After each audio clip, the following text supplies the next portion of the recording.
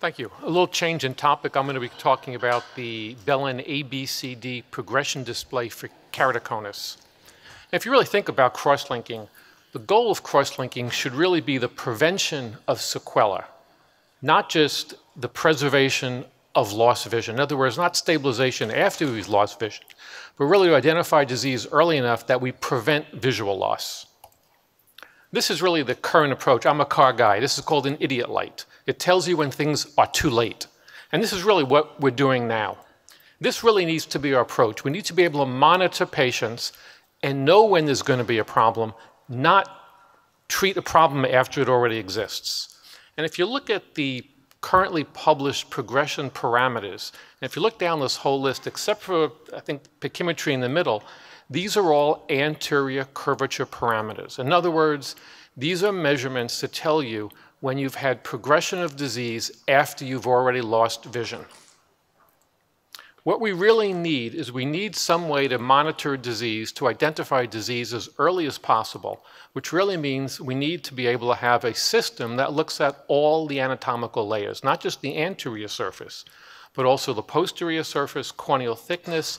These parameters need to be simple so they can be conveyed among each other.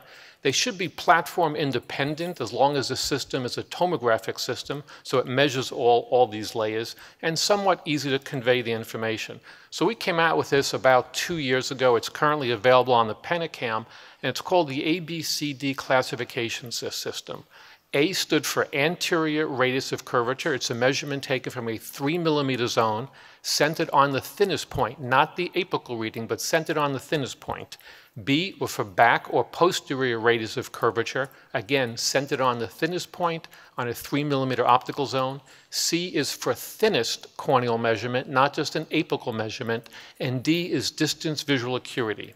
And as I said, this is currently available. It's on the topometric keratoconus staging display. This is a blow-up of the ABCD keratoconus staging. You'll see on the upper right is a graphical display of each of the four parameters: A, anterior; B, back; C, corneal thickness; D, distance visual acuity. The classification is on the bottom, but the actual measurement, which is really what you should be looking at, is listed over here. And again, it's in radius of curvature, not diopters, because if you're looking at the posterior surface, radius of curvature is a much more intuitive measurement than diopters, because the posterior cornea is a low power minus lens. And if we do some quick, this is a normal eye. You can see a foremap on the left. You can see the topometric keratoconus staging on the right, and then a blow-up of the ABCD staging below. So again, a normal eye, you see everything is rated at 0. Here's an eye with advanced keratoconus. You can see again, A is over the scale. It's a markedly ectatic anterior surface, markedly ectatic posterior surface, a moderately thin cornea at C2, and moderate decrease in vision at D2. But the real goal of this was not just a classification. It was really to take this and to be able to utilize it in a progression display. Because really, we need to know when and if true progression occurs. And to do that, we needed to know the actual background measurement noise of each of these parameters. Now, we had them for some, but the A and B were new parameters. And we decided it was important to study both normals and keratoconic to determine the noise levels. The reason for that, in your very early, particularly your younger patients with very, very early disease, that measurement noise probably mimics the normal population. But in your older patient with more established keratoconic, ones that you may wait on to see if they progress, those measurements more closely mimic the keratoconic group. And what we came up with is a one-sided confidence interval, both at an 80 and 95% confidence interval. One-sided because we're only interested if the cornea thins or if it steepens. And this is what the ABCD progression display looks like. The machine automatically will display up to 8 exams over time.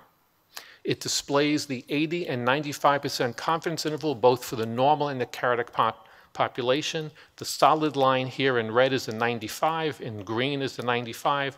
The hatched line is the 80% confidence interval. So here you can see when you have changes that are statistically significant. We also list a number of different parameters if you wish to look at those. Let's look at a couple examples. This is a 33-year-old with 8 years of follow-up. These are cases that we were able to retrospectively go back and look at. And if you look here, you can see progressive change. But notice, really by the third exam here, we had statistically significant change, particularly on the back cornea. This is a 15-year-old with 7-year follow-up. And again, you can see statistically significant change. And noted, really, by the second exam, they had more than a 95% confidence interval, statistically significant change both on the anterior surface, the posterior surface, and by the third exam on corneal thickness.